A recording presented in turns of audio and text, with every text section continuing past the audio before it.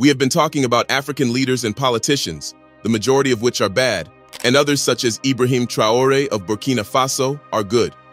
However, in today's video, we want to talk about a man who most people haven't heard about before, but is a force to be reckoned with. His name is Dr. Akinwumi Adesina, and he is the president of the African Development Bank. First of all, for him to be the president of the African Development Bank, a multilateral institution that plays a crucial role in driving economic growth and development across the continent, it means that he is extraordinary. But beyond his achievements as the president of the African Development Bank, this man has been the driving force behind some of the major infrastructural projects across the continent. So in this video, we will show you more about Dr. Adesina, his achievements, and how he can help military leaders of the Sahel region. But first, we have a quick question for you. Do you think that the African Development Bank is under the influence of Western institutions, including the IMF and World Bank?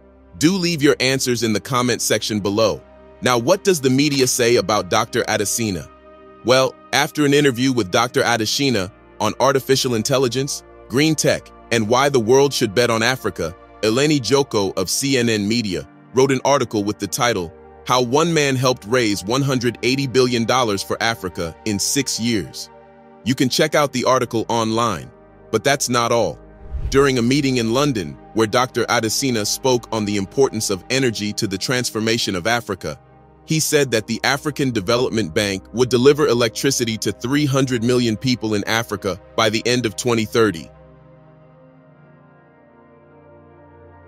Dr. Adesina further added that Africa would not achieve much without first solving the energy problem that is currently experienced by so many African countries. However, he mentioned that the continent has moved from 32% of people with power to 57%. Meanwhile, there are still about 600 million people that don't have access to power. But with the plan of the African Development Bank, a lot more people, if not all, will be able to have access to electricity. This is fantastic news and a great move by the African Development Bank. Before we dive deeper into the achievements of the president of the African Development Bank, let's give some background story about him. Dr. Adesina was born in 1960 in Nigeria, in the year when Nigeria got her independence. His rise to the top is completely remarkable and a testament to his determination to succeed. He attended Eyigbo Baptist High School, EBHS, and had a bachelor's degree in agricultural economics with first-class honors from the University of Ife, now called Obafemi Awolowo University in Nigeria. Interestingly, he was the first student to be awarded this distinction by the university. Dr. Adesina further pursued a master's and PhD degree in agricultural economics from Purdue University, USA, where he won the Outstanding PhD Thesis Award for that year. After his education, he dedicated his time at international developmental institutions, including the Rockefeller Foundation, USA, where he championed initiatives to provide food, security, and agricultural productivity in Africa. His work at the Rockefeller Foundation earned him the prestigious Rockefeller Foundation Social Science Fellowship in 1988, which launched him into his international career.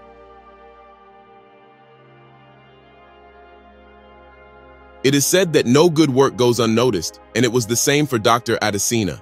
His expertise and leadership skills didn't go unnoticed, and in 2011, he was appointed as the Minister of Agriculture in Nigeria.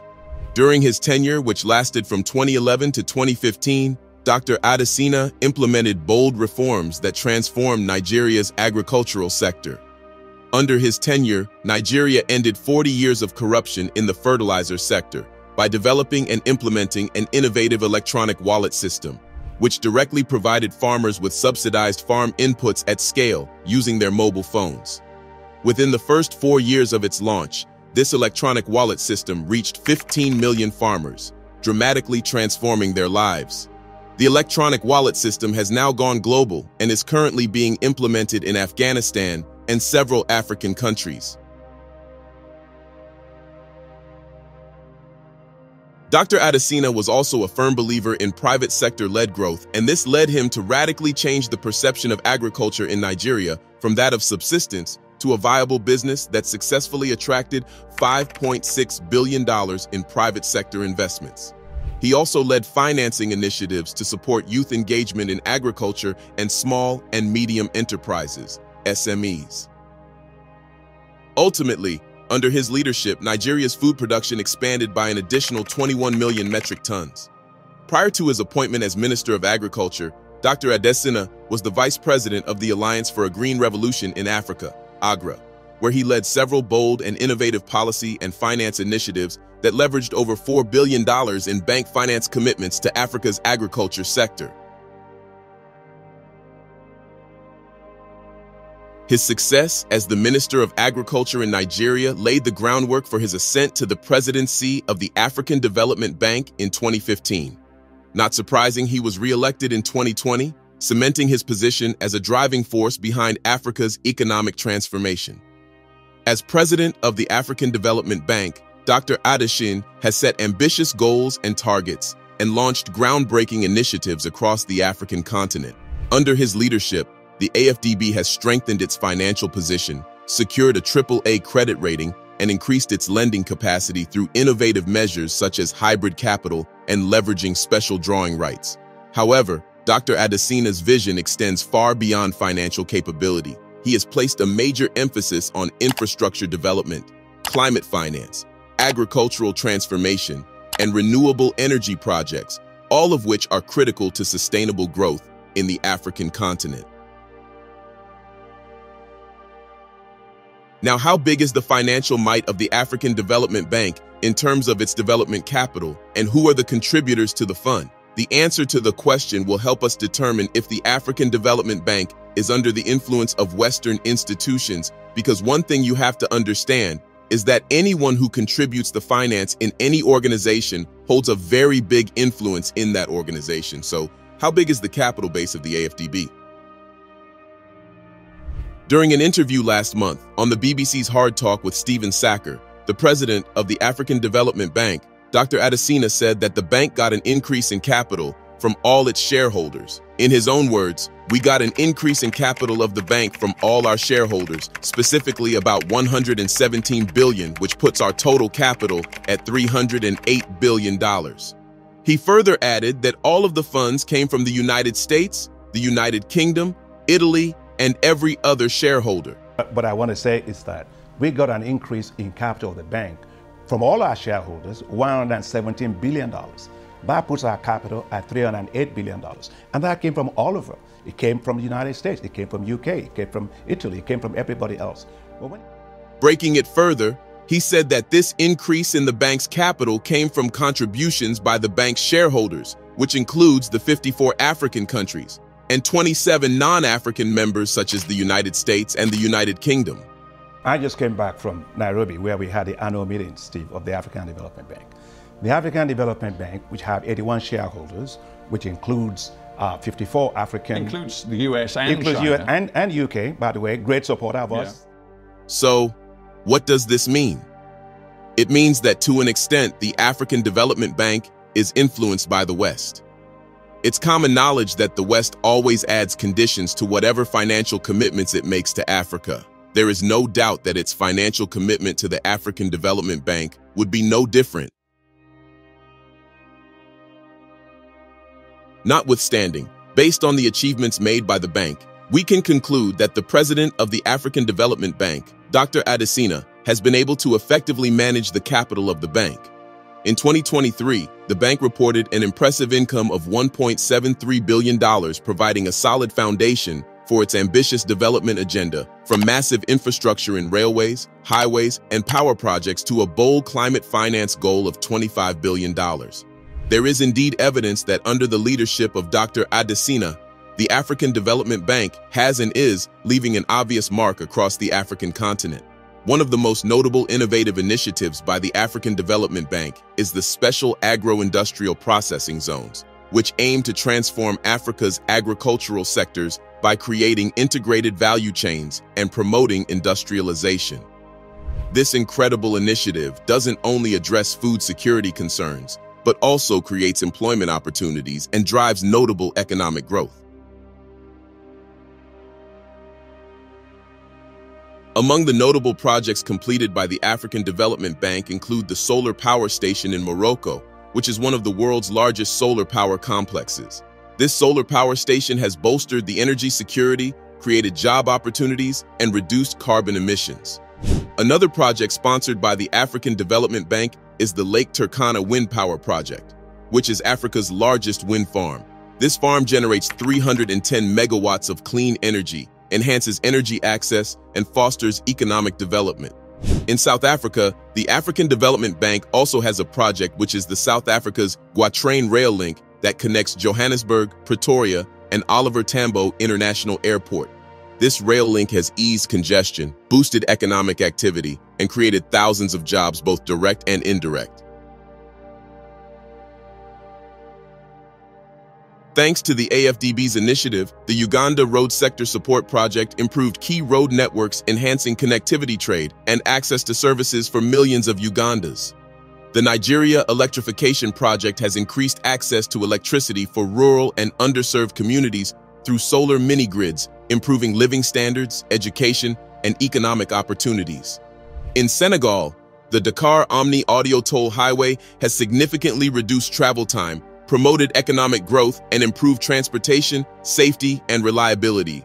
All these projects demonstrate the commitment of the African Development Bank to sustainable development, infrastructure enhancement, and improving the quality of life across Africa by addressing critical needs in energy, transportation, and connectivity. So as you can see, the AFDB has indeed played an important role in driving progress and prosperity on the continent. However, as the president, Dr. Adesina, has mentioned, the AFDB is primarily funded by member countries, but the larger contributions come from non-regional members such as the United States, Japan, Germany, Canada, and France. These countries provide massive funds which the bank uses to finance large-scale developmental infrastructural projects across the continent. Regional member states whose economies are amongst the largest in Africa, including Nigeria, South Africa, and Egypt, also play significant roles in funding the bank. International financial institutions, including the World Bank and IMF, also contribute and collaborate with the African Development Bank through co-financing initiatives and technical assistance programs. In addition to these, multilateral organizations, specifically the European Union, offer significant financial support, aiding targeted developmental programs in the health and education sector. Private sector entities and philanthropic organizations also enhance the capacity of the AFDB to implement sustainable development projects. It is pertinent to note that these diverse contributions are crucial for the AFDB to achieve its mission of promoting economic growth and reducing poverty across the continent. Now, the big question is, since the largest contributions to the bank usually come from foreign countries and foreign organizations, is the AFDB still independent? Can the bank still make independent decisions? Well, even though the bank relies on significant foreign structures, it is reported that its governance structure, regional majority, and strategic mission help maintain its independence, ensuring that its operations and projects serve the interests of African countries. So why haven't the leaders of the Sahel reached out to the African Development Bank for funding? Well, even though Dr. Adesina is a big lover of the developmental approach and positivism of the Sahel, the fact is that he is not above the dictates of the bank's shareholders and donors. This is why we say that to an extent, the bank is not completely independent and is subject to some influences from the West. If you can recall, after the coups occurred in Mali, Burkina Faso, and Niger, the African Union, the European Union, and other global organizations placed sanctions on them. However, it's only a matter of time before the AFDB responds to the Sahel nations, because Mali, Niger, and Burkina Faso are also contributors to the bank. Now, what differentiates Dr. Adesina from previous presidents of the AFDB is his unwavering optimism and belief in Africa's economic growth and development. The African continent is usually portrayed as a hopeless one full of despair. However, Dr. Adesina sees Africa differently. Of course, he acknowledges the challenges Africa faces, including insecurity and economic stagnation. However, Dr. Adesina also sees these challenges as opportunities for transformation. His vision is one of including growth, where rural communities are uplifted, and job creation is prioritized, ensuring that no one is left out. His outlook about the continent has earned him the moniker Africa's optimist-in-chief. There's no doubt that in the next few years under Dr. Adesina, the African continent will be driven by more developmental growth. What do you think about Dr. Adesina?